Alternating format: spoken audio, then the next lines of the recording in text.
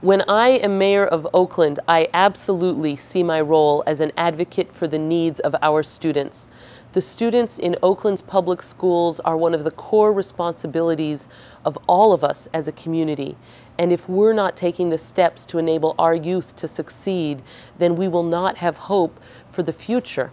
And fundamentally, all of our goals, from public safety to economic revitalization to community cohesion, depend on ensuring that all of our children have safe access to a quality education.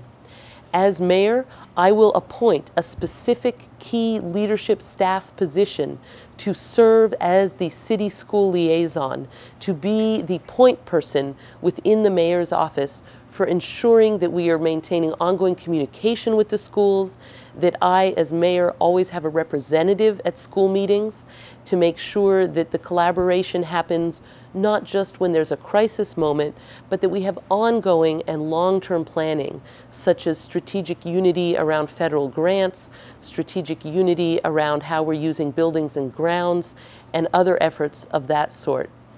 I will also publicly convene stakeholder sessions and hold a public summit on planning for the long-term future of education in Oakland as well. We need to incorporate stronger vocational connections and help students see and feel and experience a direct connection between their education and their life opportunities. And that also has the added benefit of being very engaging for the students. That will also help reduce truancy and absenteeism by ensuring that we're providing the kind of real hands-on learning. Students should have the opportunity to learn how to balance a checkbook, how to do a job interview, and we need to make sure that our job-based training is aimed at industries where there actually are jobs. Because one of the complaints these days is that people go through an education or training program and at the end of it they don't get a job and then they lose hope.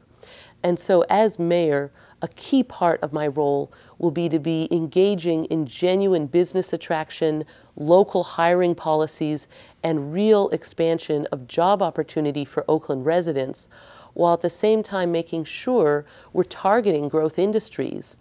And I know that we're in an economic downturn and that times are not easy, but that doesn't mean no economic sectors are growing. There's growth going on in the arts and film. There's growth going on in food production, restaurants, and hospitality. There's growth going on in healthcare and trade and logistics and recycling. And so we can partner with businesses, the city, the port, and the schools to make sure we're providing information about coming job opportunities and educational programs that directly link to real life skills, both for college and for direct job opportunities for our young people.